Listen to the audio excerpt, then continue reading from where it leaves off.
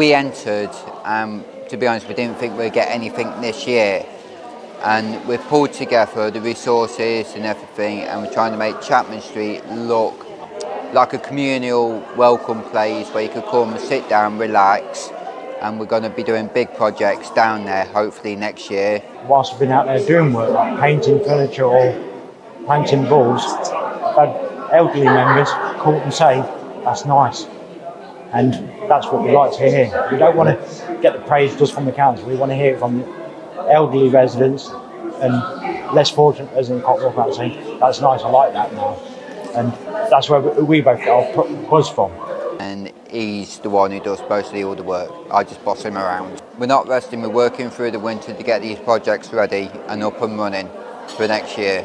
We've got more people out this year than what we did last year, and I'm surprised how many people actually came out and helped us this year.